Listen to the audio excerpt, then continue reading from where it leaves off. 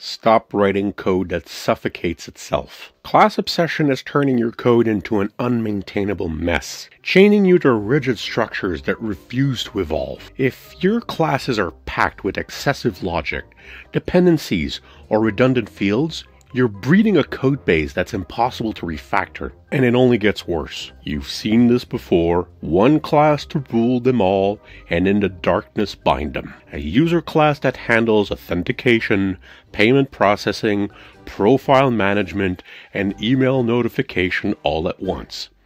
A product class that not only stores details, but also fetches stock availability, calculates discounts, and updates inventory. This is class obsession, when a single class hoards too many responsibilities, bloating into a tangled mess of dependencies. And it's not just an organizational nightmare. It makes testing a nightmare, refactoring a dangerous gamble, and debugging a journey into madness. Ever tried modifying a deeply entrenched class without breaking something completely unrelated? Exactly. Ever wonder why graybeards have less hair? Let's imagine a world where class obsession doesn't just ruin your code, it ruins your entire day. Imagine your kitchen was designed like your bloated class. Your fridge isn't just a fridge. It's also the stove, the dishwasher, and the trash can. What?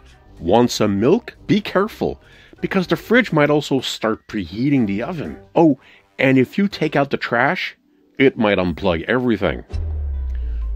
Sounds ridiculous? That's what happens in a codebase infected with class obsession. Everything is so interconnected that changing one thing risks breaking everything else. Now let's talk about how to break free from this nightmare. I want to break free. How do you know if your class is suffering from class obsession? Well, here's the dead giveaways. Too many responsibilities. If your class is handling authentication, validation, and email notification, you have a problem. Too many dependencies. If your class requires injecting half your application just to function, something's off. Too many fields. A class with 15 plus fields? It's trying to do way too much. Too many methods. If your class has 30 plus methods, some of them probably don't belong. Let's look at an example. Here's a user class that's trying to do everything. This class is responsible for registration, validation, emails, payments, and updates. That's too much. We need to refactor and separate concerns. Step 1. Break it down into specialized classes.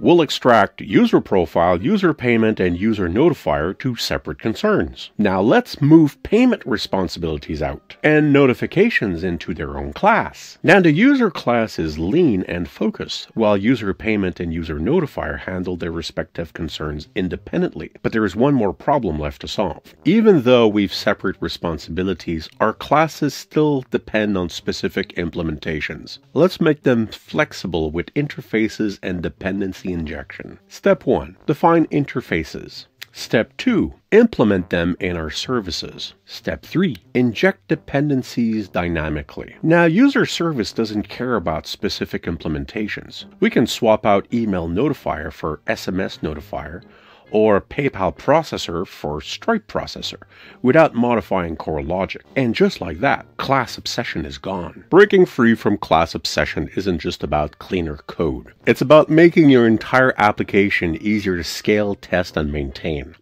The next time you find yourself stuffing more logic into a class, stop and ask, does this responsibility really belong here? If not, extract, delegate, and inject. Your future self will thank you.